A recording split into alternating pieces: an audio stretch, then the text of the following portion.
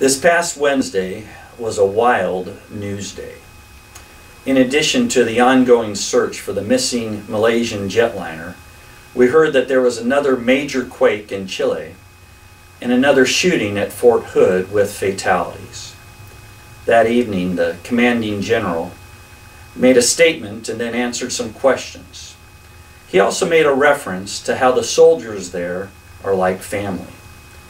And as I was thinking of the people affected by the events that occurred on Wednesday, I was thinking how important it is to have an extended family.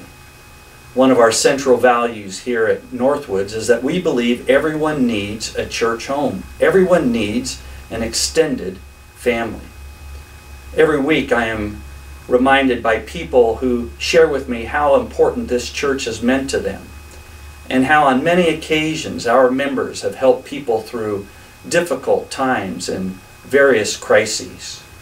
The Apostle Paul says, "Rejoice with those who rejoice, weep with those who weep."